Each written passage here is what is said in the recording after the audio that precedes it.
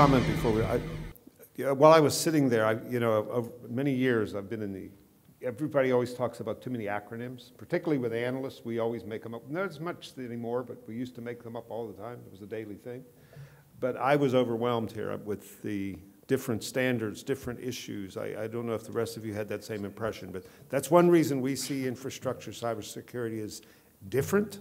You know, it's not just a lot of people talking about a standard, which is a very good standard, but it's for a certain use case, and it solves that problem. It helps to solve that problem.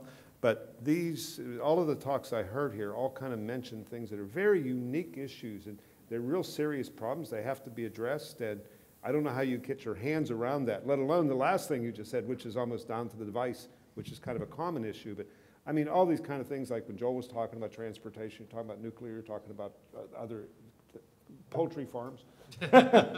But anyhow, really, to me, I just want to highlight that point. So with that said, we want to open the floor to questions, but I have some too, but we like to give our guests first shot, or as much time as you like.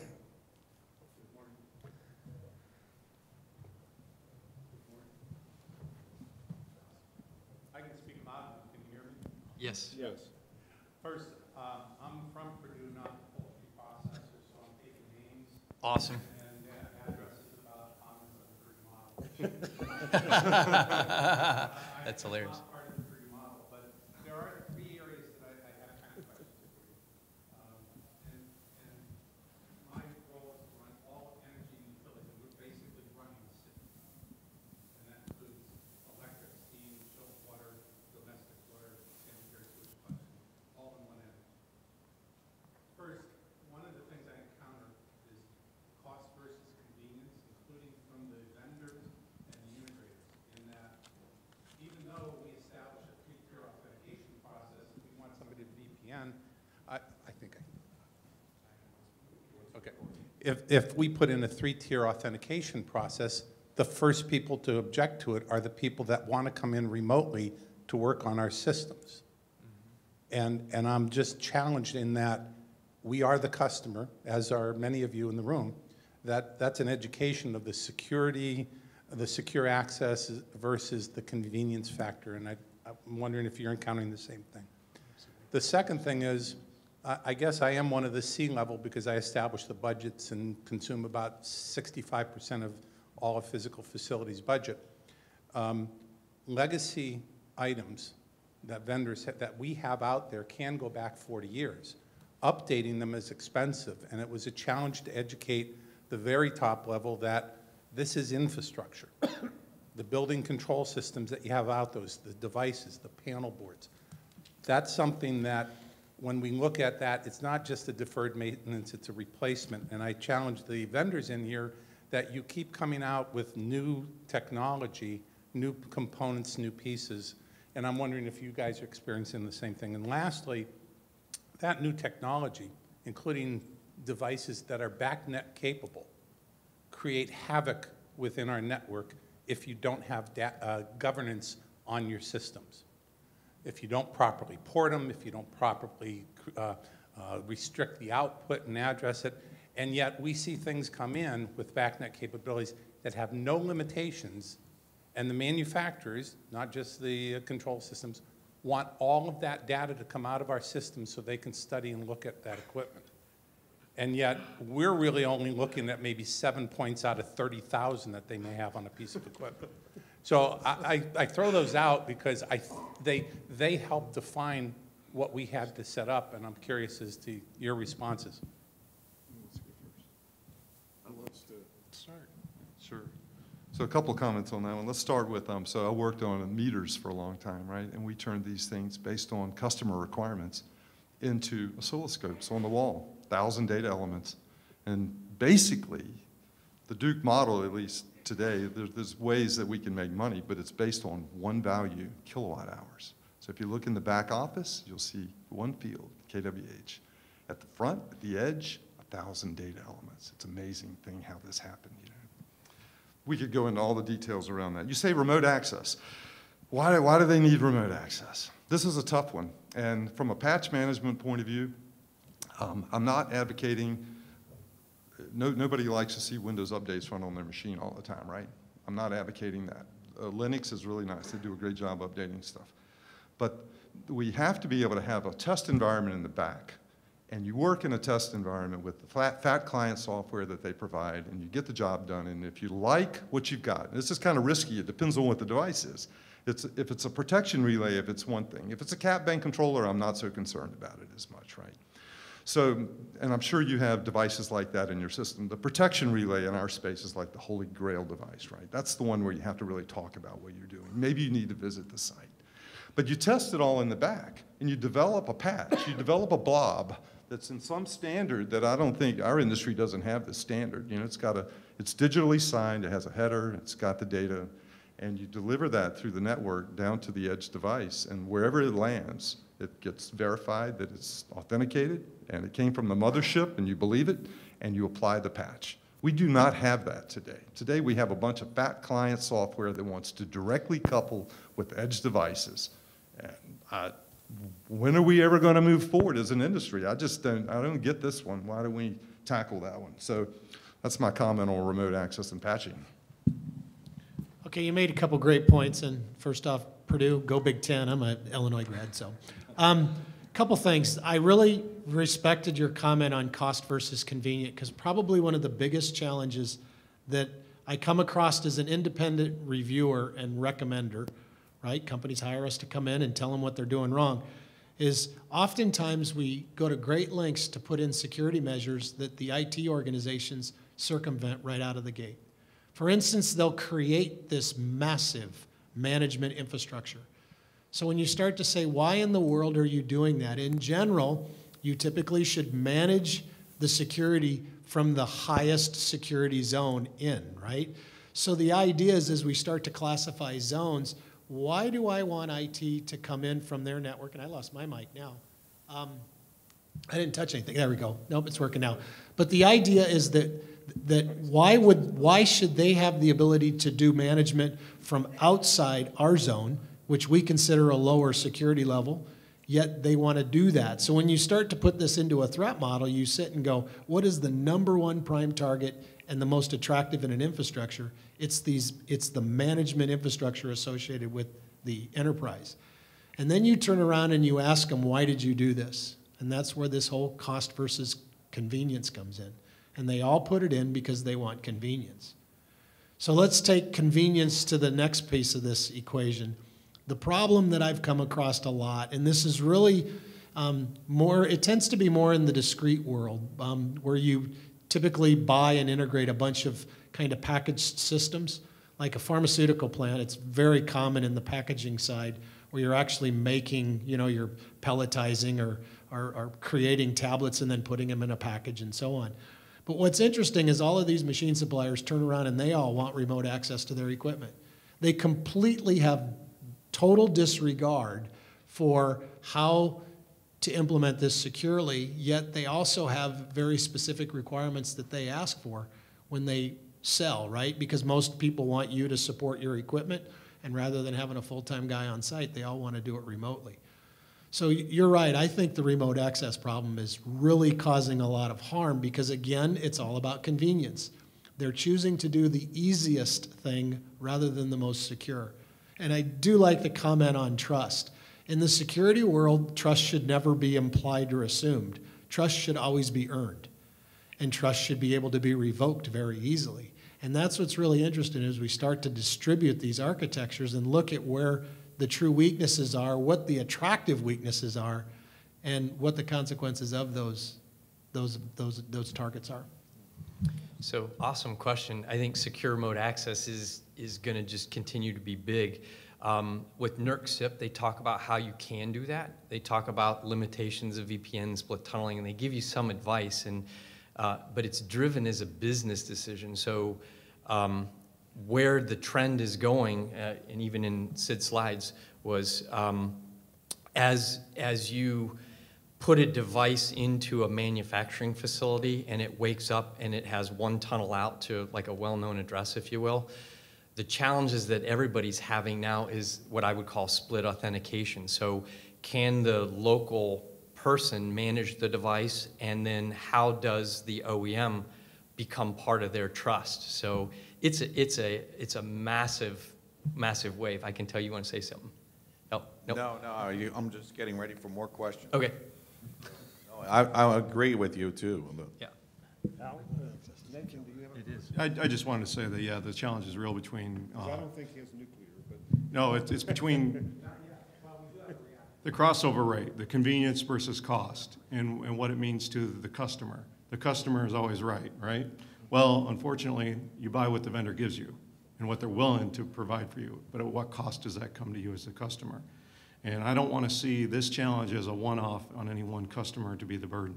The vendors need to realize that this is a challenge. This is a well-established remote need, right? Everyone needs to access their systems remotely, and especially in my model, is disconnected. We can have unidirectional gateways, but the data only goes out. The vendor wants to see everything in and may not be able to come in to our facilities in 4 hours. It may take them 2 days. So we have a definite need for a solution in this space, but what we don't want is workarounds. We want a secure 3-factor solution or 4-factor. We want a sandbox that they can see and not manipulate. So I think that's a challenge to the vendors out there. I wanted to say something about the lagging and updating infrastructure. That was my focus area especially, right? Those legacy devices, we need to secure them. We need the focus of the vendors and the community on discrete devices all the way up. And then very lastly, BACnet, yeah, it's an open protocol, right? And the vendors out there that may want to see all those data points, yeah, they're valuable to you and they may be valuable to us, but let us throttle them and only enable them when you need them. Thanks. Hi, wonderful conversation. This is okay. I was getting to that. Hi, I'm Andy from INO. Again, I appreciate the talk. This is going to be this question's going to be part economic, part technical, part psychological. How do you feel? Everybody, I think, is stressed that efficiency. We get efficiency and convenience via automation. These days. There's other ways, but that's the main topic here.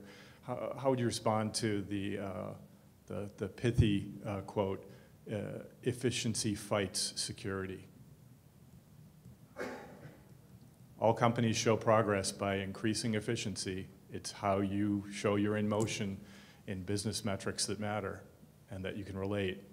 How do you allow that that's inexorable and yet still make sure the voices and the sentiments of y'all and everybody here are heavily factored into that mix? Could I add one thing to that? It's just for everyone, because I'm not going to answer the question, but because I also think the point I tried to make in mine is I find that very true. People who make products who are selling them for a profit are very focused on that issue, obviously, and I'm sure security suffers. But I just want to throw into the mix the fact that many of the infrastructure things have regulations that kind of prevent that in a way, you would hope, or I think they do. They say, well, we want efficient regulations that allow efficiency, but in reality, there's still regulations, so I would think that would constrain it. So I just want to throw that into the pot. If you don't mind, Andy. Well, I'll start this time and we'll come back to it. So that brings up a really good point, and I do. This can become very philosophical and engage in discussions, because there was a really neat study done by Vodafone in Europe, and it got into just that. Because my answer to that is everybody seems to assume that security is being taken care of by someone else, so they tend to not want to take responsibility for themselves and their environment. They assume somebody else is doing it. So look at mobile devices. You ask how many people actually are running security tools on their mobile device. Yet if you look at the logical assets that are on most of those devices, there's information that could be devastating if it would ever be compromised. So what was neat with this Vodafone study was they actually took in a building, and you know how you go into areas and everybody's supposed to have proper identification. And the company policy is if people don't have proper identification, you're supposed to report them or take action. So what they did was they broke it up into 3 main age groups. Typically the under 30, the 30 to 50, and the over 50. Now the numbers were slightly different, but the idea was pretty much the same. So when they actually collected the data, they found that the people under 30 did absolutely nothing. The person that, the group that was actually in the 30 to 50 would report the problem, but believe it or not, it was the older generation, the 50 and above, where they actually said, excuse me, you're not supposed to be here, and would physically escort them to a secure area where they could be properly vetted. And that's why I do believe that the one thing that's got to happen is it has to be habits. Habits will change the way we do things, and I don't know what it's going to take. But if you ever watch people click through pop-up screens, you know, somebody will say, can you help me? I had this pop-up screen that told me to do something, and I'm like, really, it told you to do something? Can you tell me what it told you to do? And you kind of watch how people do that rather than stopping and reading, responding, maybe researching before you click the button. So I believe that the biggest change, it is true, I think right now we're becoming complacent, and it's going to require habits to change the way we view that stuff.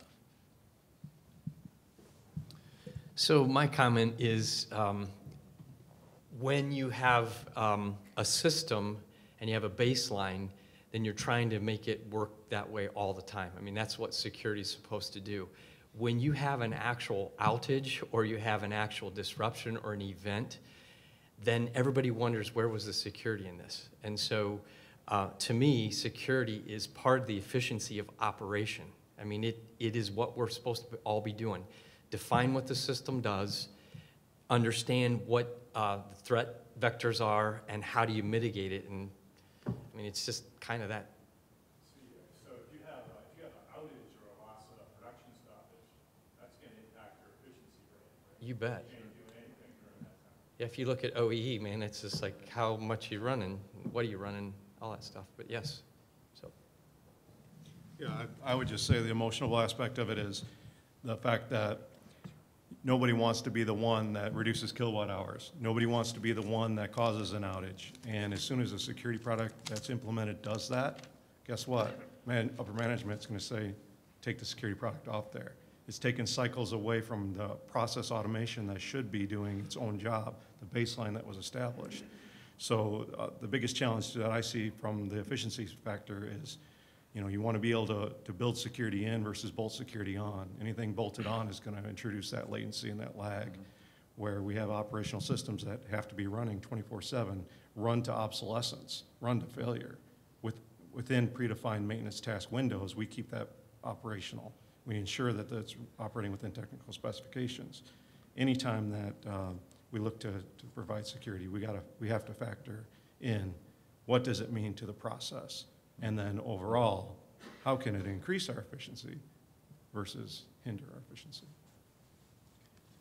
So I had two thoughts on your question. One was that there's an implied moving to digital and more digital maybe kind of is a way to get to efficiency. And that if that's not secure, then that's not a good thing, right? But so I think the fundamental thing is that how do you measure the value of security? And I think we somehow have to come up with sort of dual mode use cases where you have to tie it to a return on investment somehow. I think in our space, I'm not exactly sure of this. I've heard this from all the people I talk to. We lose track of inventory. We're not exactly sure what's in our substations or in different places. I'm sure in the nuclear world, they probably never lose anything for sure. There's no way. But you know, I guess in distribution, we're a little bit, so there's tremendous value in knowing what your assets that you do have. So if you can do a security plan where you come in and you inspect or you visualize or you watch the network traffic in that one substation, and from that you get an inventory, maybe there's an ROI there immediately. You know? So if there's some way you can say by improving efficiency, I'm also looking for return on investment on security, maybe we could think that way a little bit more. This is a good question, so I'm glad we're going to kind of maybe do another round. Because one thing that it was a good case study for that was what I observed when I was doing some work with a couple major pharmaceutical companies. Because again, there was nothing in the cyber landscape that would ever cause them to fail a federal audit, because that audit's all around proper documentation, change control, and the whole ability to consistently and repeatably produce the exact same product that meets certain standards. So internally they were stalling out on how to fund a cyber program. Because in the end, the cyber program, it took about 5 years to fully fund, and it was massive. Because the quick way we turned was immediately went to looking at efficiencies of their factories. And what we found was because of poor cyber hygiene, their plant uptime was significantly impacted. And as you would expect, you could geographically align the poor performing plants with very, very, very high-risk countries around the world. And that was one thing that really, because it's kind of with the ROI. The ROI from the cyber point of view really had nothing to do with security. It had to do with plant performance and efficiency, right? So the better it runs, the more efficient it runs, the lower the cost of the goods manufactured and so on. So it really did balance out when we looked at it. And again, the ability to kind of change the approach based on the individual situation. Go to the next question. Okay, I am Eddie Lee with Moxa, and I have a question for you that's maybe from a slightly different perspective. This is more directed to Jeff and Joel, perhaps, but anyone on the panel certainly is welcome to chime in.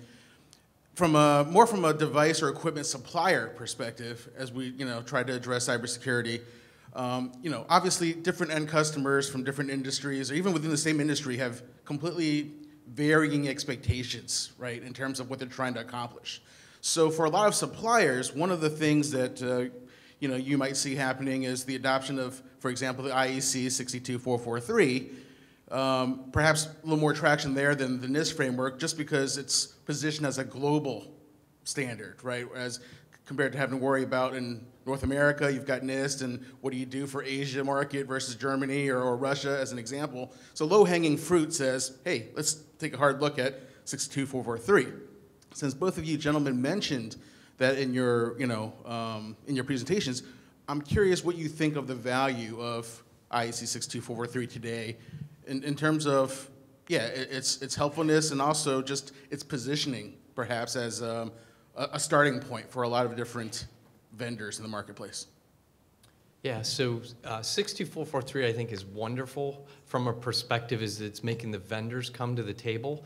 And literally when they do systems and they describe it, they talk about what their product does at a very fundamental level.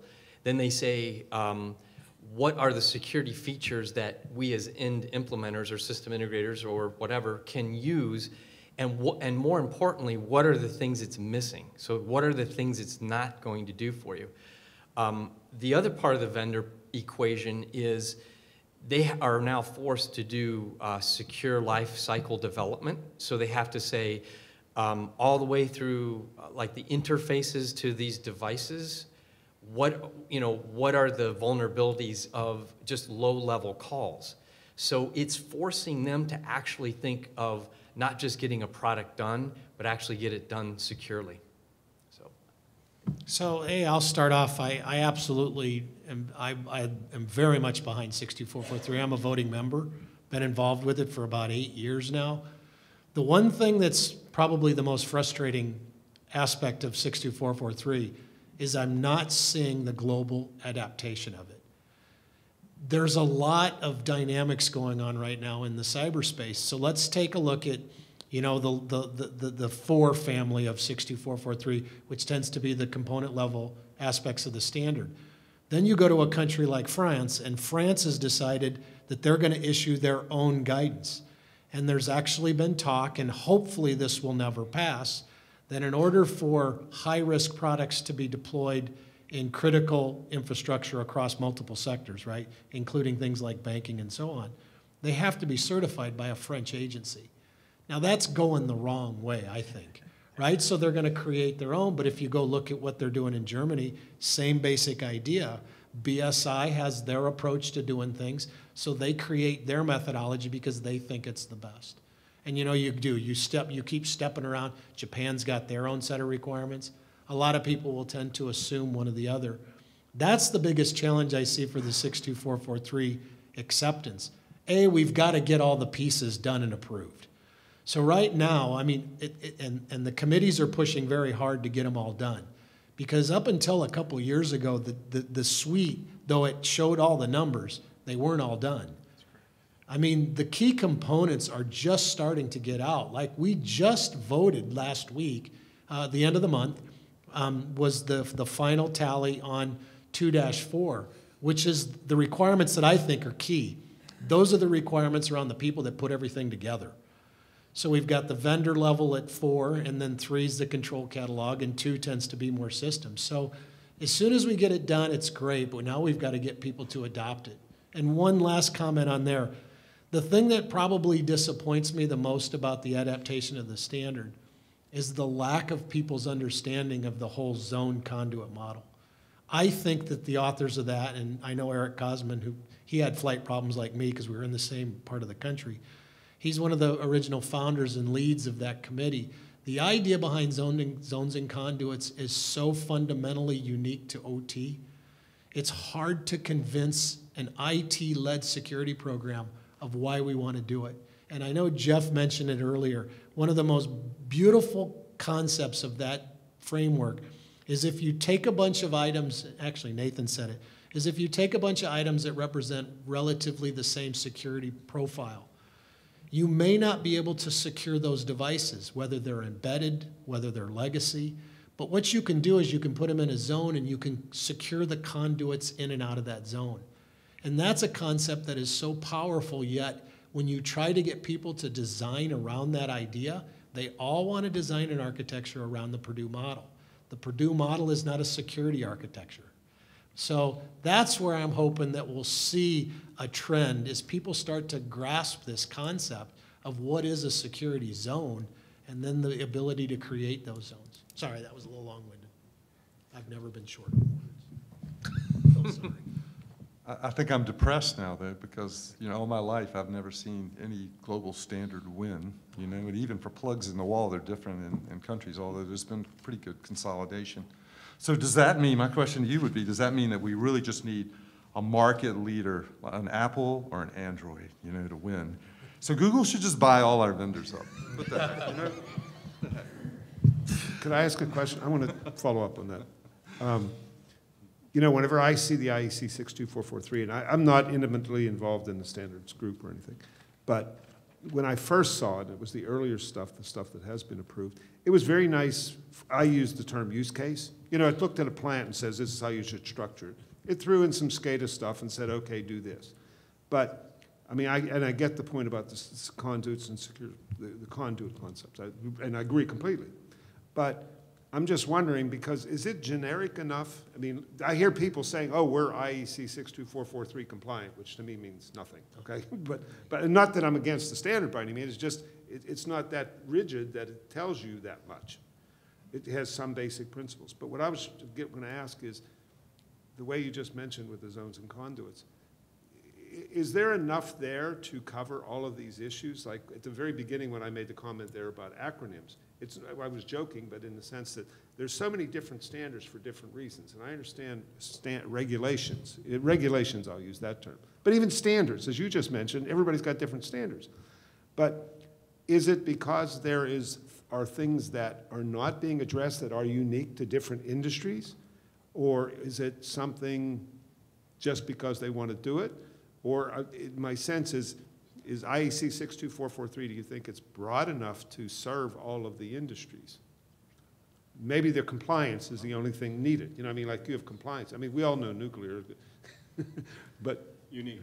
Unique, yeah. Unique, yes. So the one challenge that I see is that, and you get into these debates, is that security implemented in the absence of a good risk management framework will never lead to security. So the idea here, and this is why some of these standards I don't like, because all they are is a list of everything you need to do. The whole idea around security is to reduce risk. So you need to target your deployment at reducing your risk, not my risk, not a peer company's risk, but your risk. That's what 62443, when it was still a 99 numbering sequence, had that was unique. It was the only standard of its kind that had that aspect. And the most disappointing thing that happened with the 2-1 rewrite is they pulled it out and they put it as an annex to that document. It was a core concept of the idea of around risk before you deploy security. And what happened is there was such a drive by the community to make 62443-2-1 look so 27001-like that they lost sight of it.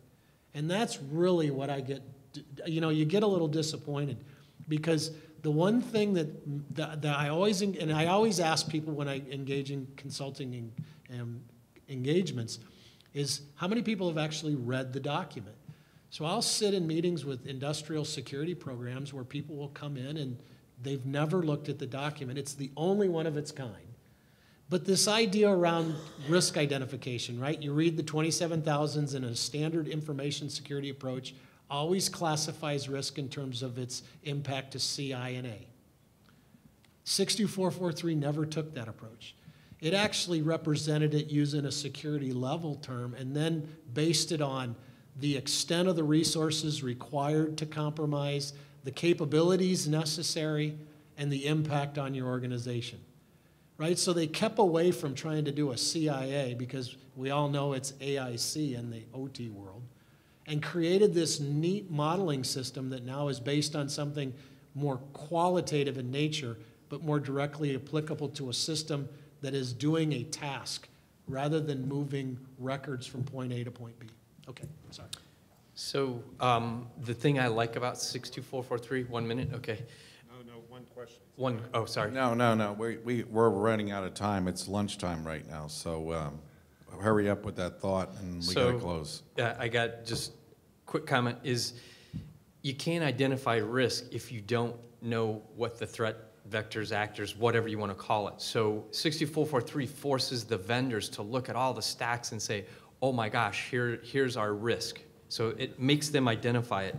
The security levels that you mentioned are amazing because if you actually read the document like he's suggesting, it goes through and you want to marry that to the -1 document that has common terms. So it's actually very usable if you read it. The end. All right, well.